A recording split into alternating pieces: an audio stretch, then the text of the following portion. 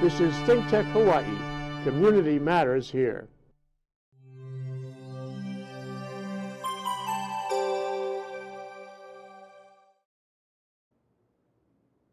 Aloha. I'm Marsha Joyner, and this is Cannabis Chronicles, a 10,000-year odyssey. So tell me, Muse, of that plant of many resources, which wandered far and wide, the ancient plant of food, fuel, fiber, cultivated for a millennial. And as we venture through the past 10,000 years, we will explore and discover the plant from which cannabis derives, the plant of many uses: hemp, cannabis, hashish, cannabis and religion, cannabis and medicine, cannabis and dear old Uncle Sam.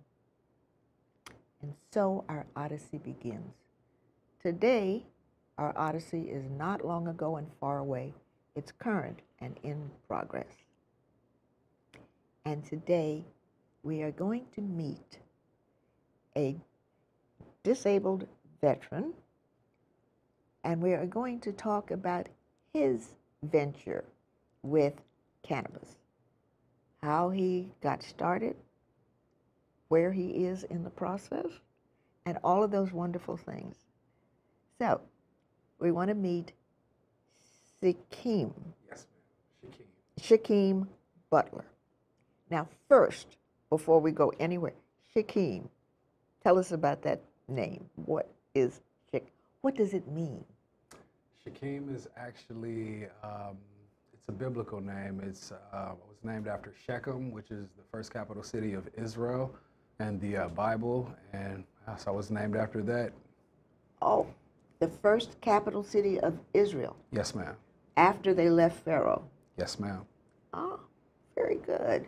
Do we know where that is? Does it exist anymore? I'm not sure that. I'm not sure. I research a little. Next time, let me know. Let me know. So, tell us, you are a disabled veteran. What branch of the service were you in, and how did you get to be a disabled? You're too young, you look too good. How do you get to be a disabled veteran?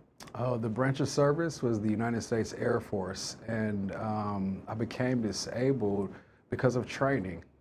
This is pretty much the new norm. The training change from Iraq to Afghanistan meant more climbing up hills and more physical training and more strain on the spinal cord and joints. So that is. So you're back. What happened? During training, we have a lot of jumping off of vehicles and with 100 pounds plus gear on our backs. So that weight on my spinal cord during training caused a lot of damage to my disc. So they had to put in screws and bolts and replace discs.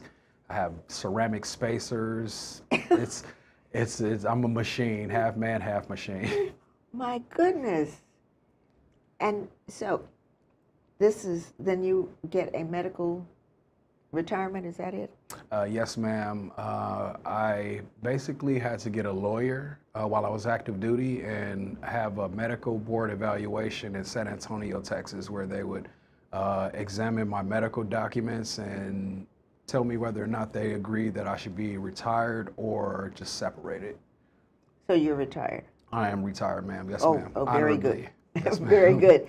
All right, now, so you mentioned when I heard you speak, I heard you at the Cannabis 101, and I heard you speak about all the drugs they gave you. Yes. and what that experience was like. So tell us about that. That experience was very overwhelming. The drugs that they gave me were hydrocodone, oxycodone, a lot of pharmaceutical narcotics that were very addictive, had very harsh effects. They were very, very bad on my body. And so it was a very, very, very tough time. What does that do to you emotionally and mentally? I understand about the physicalness of trying to deal with pain, and they give you all these things. But what's the mental experience, the emotional experience of having these heavy drugs? Emotionally, it's very tough because you go through a lot of anxiety based upon the fact that you're not feeling like yourself when you take these drugs. You're very, how do I say, spaced out and almost a zombie, like zombie-like, and you're not able, I have children, so I wasn't able to play with my son and do normal things that I was able to do, you know, and enjoy life pretty much. How long were you on those drugs? I was active duty from 2005 to 2009, and so my injuries came about 2006, so I would say 2006 to 2009 or 10 when I decided to completely rid myself of. So you were on those drugs that long? Yes. Physically, what did they do to you? Weight gain was the number one thing because I wasn't able to be as active as I was before, so I'm 160 pounds now, and I was at 250 plus pounds. Wow. And I've never been that big in my life. And so all of that's while you are doing these, Yes. the narcotics. Oh my God. And so they just keep giving you all of that, not one, but all of those? All of them. And I had lots of pills together that I would take. And even at one point, they had to take me off of a pill because it made me stay up 24 hours and I couldn't sleep and I had to work. And this is when I was active duty. So I had to work and I was a police officer. So I had to arm up and I was turned. You got a gun and you are strung out on this. Oh my God. I was able, actually that day they told me I wasn't able to arm and to go home and go see my doctor again so they could take me off of that medication. So it was very strenuous. Now what about your family life? Oh, family life. During that period? It was pretty tough because, again, not being able to be active and to, be happy alone, with the anxiety and the stress every day of, not feeling well and not being able to do things. It was pretty tough. And, so now, how did you manage to go from all of that to cannabis? How did you discover cannabis? I discovered cannabis because my wife was, we were given orders to go to California, and California is a medical state. Now, your wife is active duty also? Yes. Mm-hmm. Yes, and this is when I was out of the military. I was able to go able to go to California. California is a medical state, and so when I got there, the first thing medical cannabis. Medical cannabis, yes, okay. ma'am. And so when I first got there, my private physician actually told me that I should look towards cannabis because I turned him down when he tried to give me narcotics when I first got there. And so he said, well, this is a medical state. You should try to get your license. And that's what I did. And from then on, from 2010 to now, I've been a patient. So tell us what happened. When you discovered the cannabis, then how did you feel? Emotionally, physically, what happened? Big change in my anxiety level, big change in my pain, big change in my overall living. I started to be more active, exercise more, just being in the mood to be more lively, going out with my family, playing basketball and all types of sports and activities with my son and wife. I became just a different person, much more happier. So what about all of this medical stuff in your back? What happened? That is still there, yeah. I still live with the pain. I still have to, and that's the thing, I have to manage my pain now. And it's better, I manage my pain better with cannabis than I did with the pharmaceuticals, that they're giving me. And does the cannabis help with the pain? Oh, the cannabis helps major with the pain. And the great thing that I found out exactly how when I got my degree in psychology. When I moved to California, I found out that there's a connection between pain and cannabis and how it works specifically in dulling or getting rid of the pain.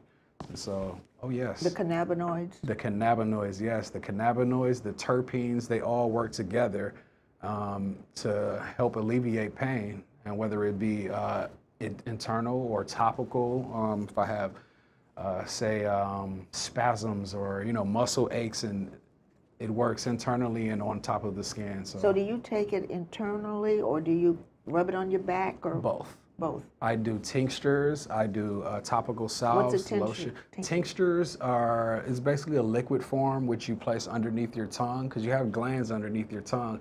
And when you put the medicine underneath there, it gets into your system faster and works into your bloodstream faster. So that works for spasms, aches, pains, headaches. Oh, and then you have something that you rub on your back? Yes, ma'am. I have a topical lotion, a THC and CBD lotion, and CBD salves that I use as well. Now, so do you ingest the cannabis at all? Yes, I do smoke the flower. I use vaporizer pens. What's a vaporizer pen? The vaporizer pens are basically a liquid form of the cannabis, and these can be purchased at dispensaries.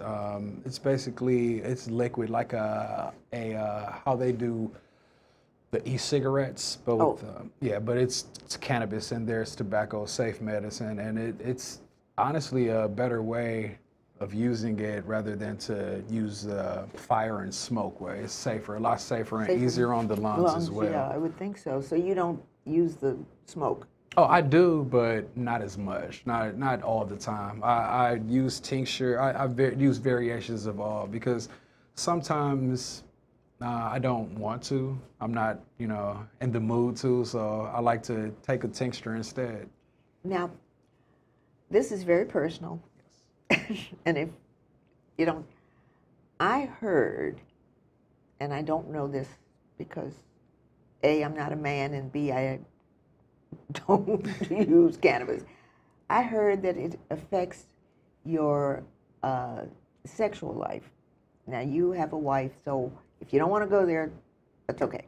Oh, that's perfectly fine. And I actually heard the same thing, and I was researching that, and in my psychology book, there was actually a book we had to read about this, and with people with my spinal cord disorder actually have problems with those type of sexual disorders, and cannabis is actually something that doesn't hurt it at all. It actually helps, and I have children. I've been a patient since 2010 until now.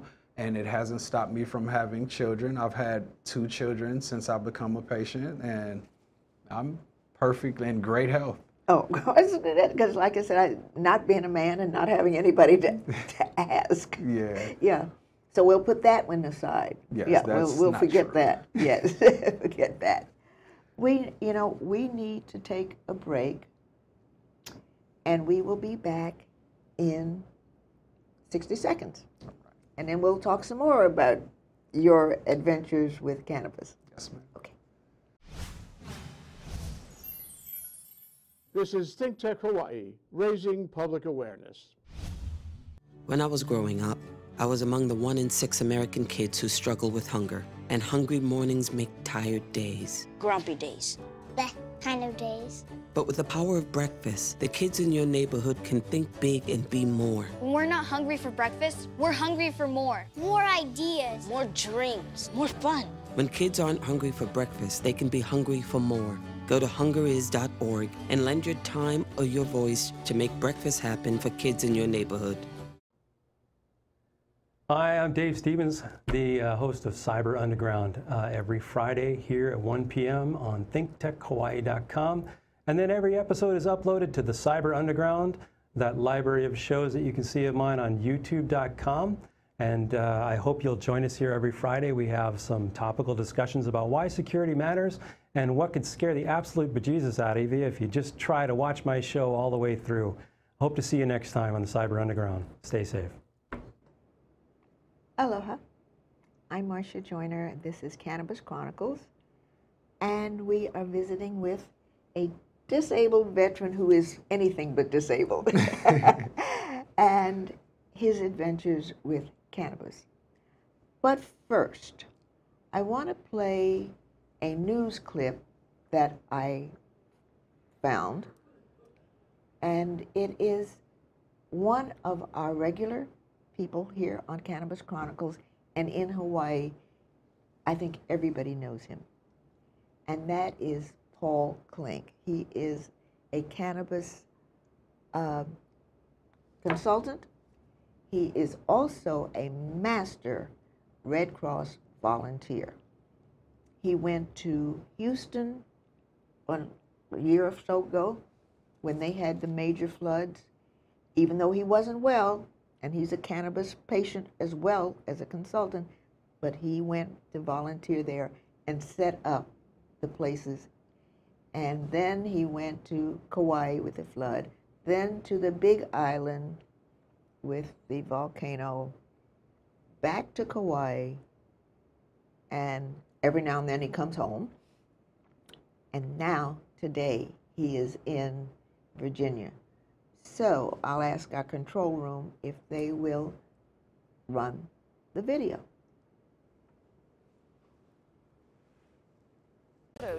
From areas that have already been scorched. And this is not a movie. This is real life. These fires have killed at least 42 people, making this the deadliest fire in California's history. Local news organizations there report more than 200 people have been reported missing. More than 200,000 people had to evacuate their homes. At least 370 homes have been destroyed by the flames, and the fire chief estimates that number could double once crews get into areas that are not safe yet. But some help for those families is on the way from our area. In a story that's all new at 11, we're taking you inside the training for those Red Cross volunteers. Here's Lorenzo Hall.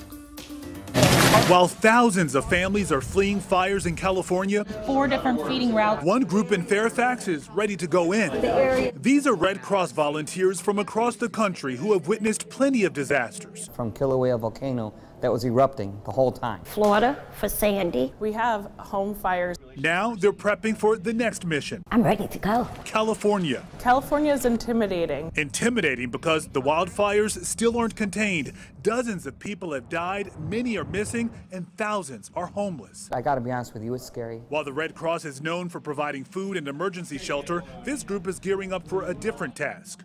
I knew what to do.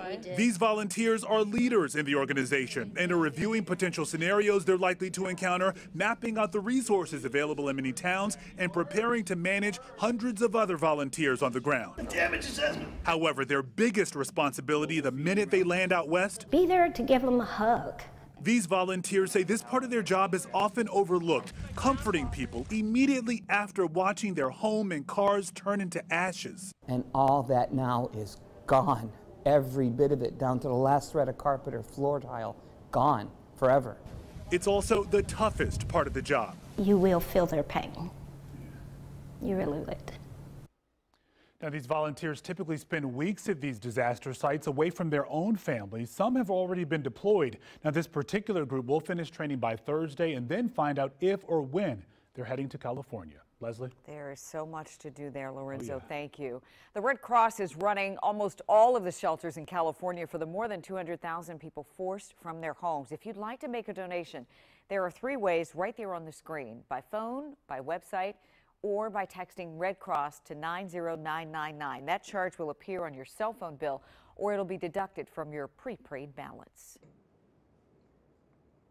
Wow, that is so hard to watch. All of those fires.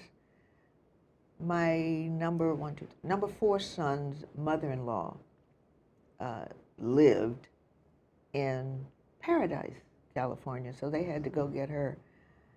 The thought of those fires is just unbelievable. Oh, okay, let's get back to today with our guest, Shikeem Butler, and who is telling us about his venture with cannabis. Now that you have it, and you said that you were able to study and get your degree with much more ease. Tell us, how did that work?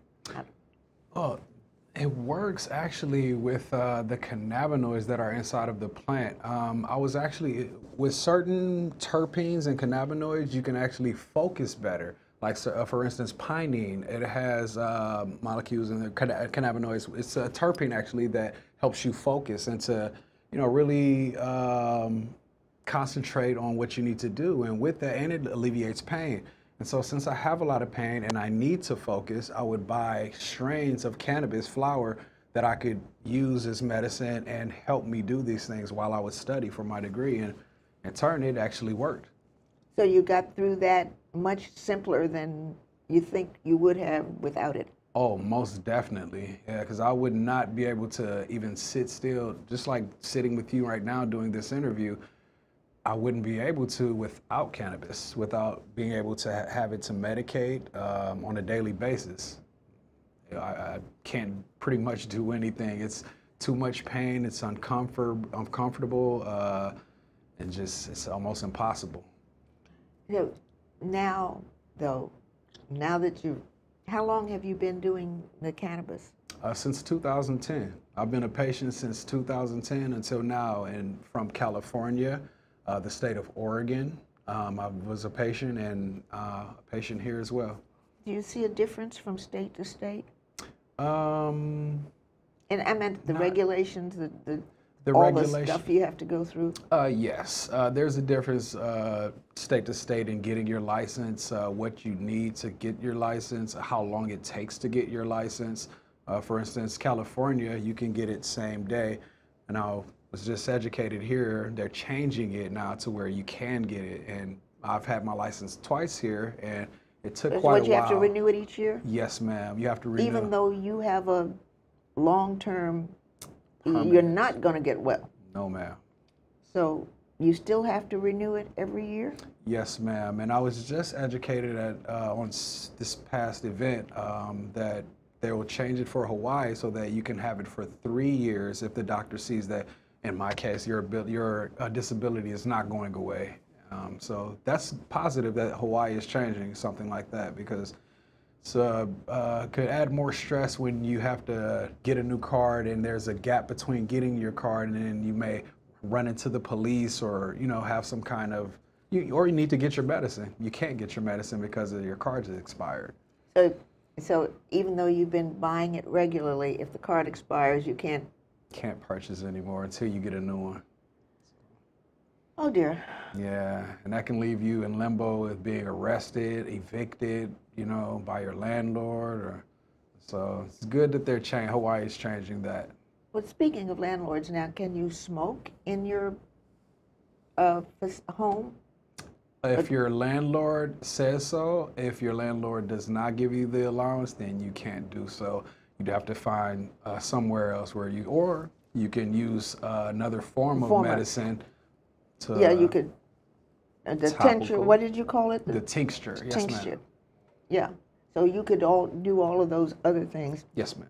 Rather than, and you would get the same effect, do you think? Oh, yes, ma'am, most definitely. And sometimes you get a better effect, I believe. Sometimes smoking cannabis sometimes can be not harmful, depending on what type of, if you're smoking tobacco paper or you're smoking vegan, because there are vegan papers that you have out there, so it's not so stressful on your lungs, but it can be stressful even if you have vegan paper. So if you use tinctures and or vaporizers, that can alleviate some of the stress you have on inhaling. And I would think so. Oh, I mean, while it's different than tobacco and the nicotine and the tars, yes, it's still inhaling something. Inhaling, yes. So it's kind of making your lungs expand, and that can be uncomfortable.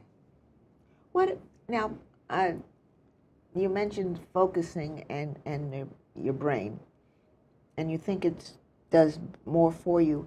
Have you, and I don't expect you to have an answer to this, but it occurred to me that would it help people with early stages of dementia or Alzheimer's, do you think? Absolutely, and I've actually...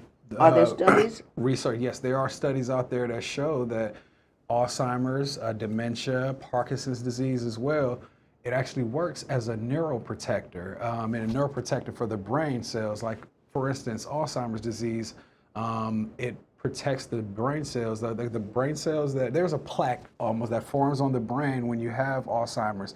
What THC does is it breaks that plaque down and gets it off of the brain. So therefore, you can have a healthier brain, and your brain is not being taken over by this plaque and forming the Alzheimer's and all, everything that comes along with Alzheimer's. So it's a neuroprotectant, and it's good for your brain. Absolutely. So we're going to have to find somebody that has been through that to talk to us about what they've been through with this, or I guess early stages. Yes, ma'am. Of, what about dementia? The same. It's the same. It works in the brain like a cleanup job. The same way with with cancer. It's a cleanup. You know, it doesn't harm the healthy cells like chemo does. It only makes those unhealthy cells commit cell suicide and then recover and become healthier. So it does helpful things to our body. Well, you know, this has been such a pleasure talking to you and learning so much because, you know, I know when we started this, which is why it's a 10,000-year journey, and every time I talk to somebody every week, I learn so much. And thank you so much for taking the time to spend with us. Thank you. And keep up the good work. Thank you, ma'am. Yeah. And we'll thank you, and we'll see you next time. Aloha.